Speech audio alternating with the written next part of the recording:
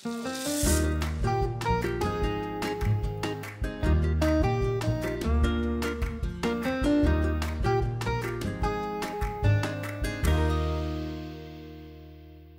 sono Piera, alla mia sinistra c'è la mamma Luisa, alla mia destra c'è la Luciana che è mia suocera e loro mi aiutano a pulire le verdure per preparare la favò.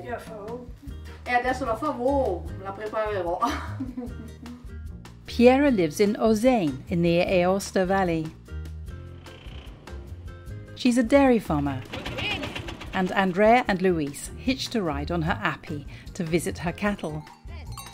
These are alpine red cows, and Piera uses their milk to make fontina cheese. It's a key ingredient in the dish Piera is going to make for us called Favò. Back home, which has views of Mont Blanc, Piera harvests her last carrot with some celery.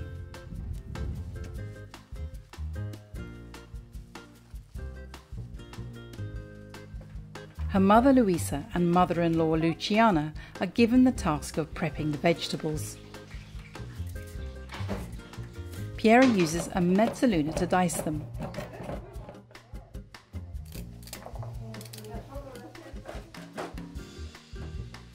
She uses a mixture of butter and a little oil to soften the veggies.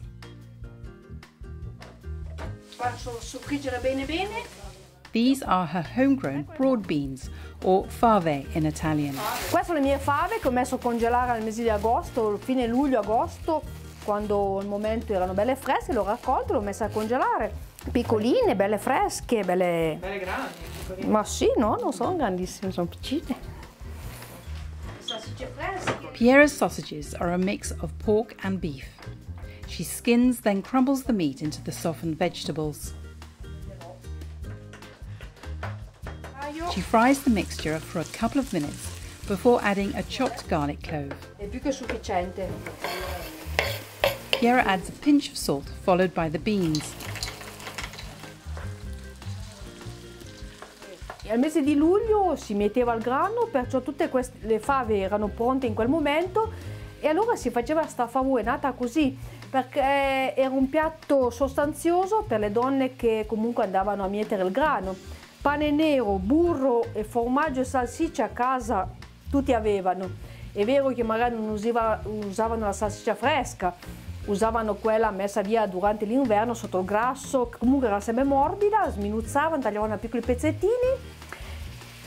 Formaggio magari non era fontina, non tutti magari potevano avere la fontina, ma formaggio e burro tutti in casa avevano, pane nero tutti ne avevano e si faceva sto piatto, era sostanzioso perché le donne che andavano a mietere il grano, un bel piatto di favò, mica c'era bisogno di fare primo e secondo, un bel piatto, un pezzo di formaggio dopo, era un pasto più che completo e poi si ripartiva nel pomeriggio a continuare la mietitura.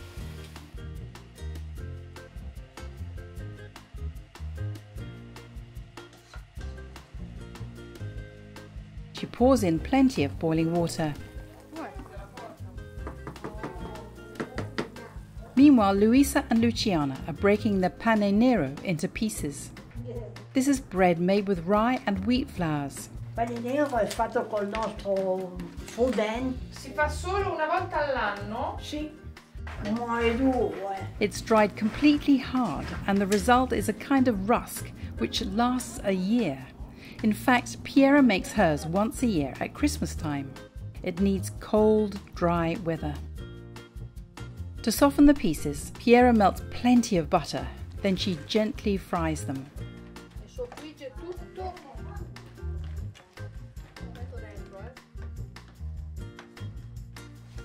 Buono, L'odore fa. La pasta si può variare, ma il pane è super. Luciana tastes a bit.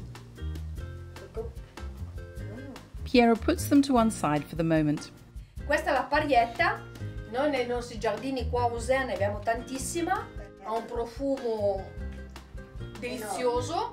This is summer savoury, which Piera freezes for year-round use. She swishes a twig in the vegetables so the flavour isn't too strong. Piera tastes the broth to make sure it's just right. Buonissima. Piera adds a short, rich pasta called ditale rigati. It has to absorb all the water and needs to cook for around 20 minutes. Piera keeps her fontina cheese in the cellar. Oh, che bella! Bellissima!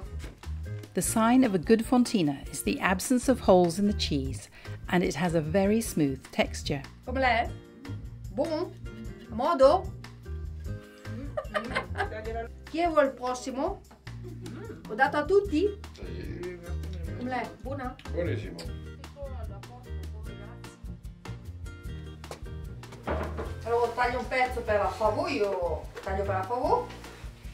She cuts a hefty chunk, just under a kilo, and removes the rind. Infatti stavo guardando che mi dice qualcosa, no? È tranquillo.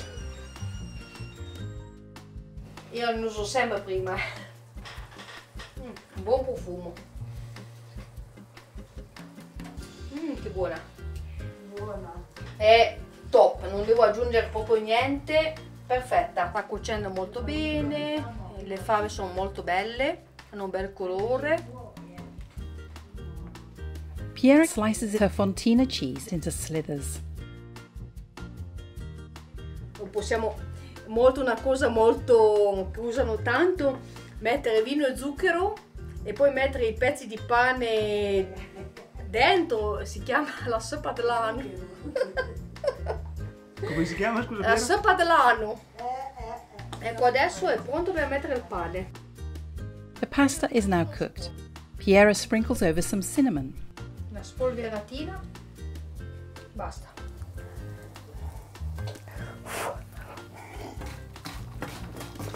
She heaps in the pane nero with its butter and gives it a good stir. Next, she adds the fontina, which she stirs until it melts and goes stringy.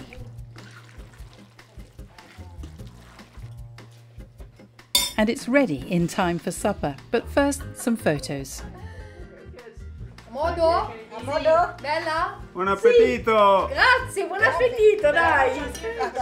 Modo? Non mangiare la Favò. Voi ne fai la Favò per segna, Non macchia. Then Franco joins the family and everyone tucks in. Buon appetito! Buona? Dai. Click on the subscribe button for regular helpings of Pasta Grannies.